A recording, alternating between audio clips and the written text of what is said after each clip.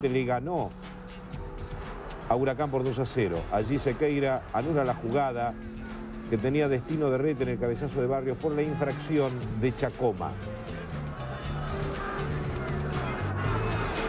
En el segundo tiempo van a llegar los goles. Huracan, que anduvo bien en Estudiantes de La Plata, y Romeo, que tuvo las mayores posibilidades en el conjunto platense, pone el partido 1-0.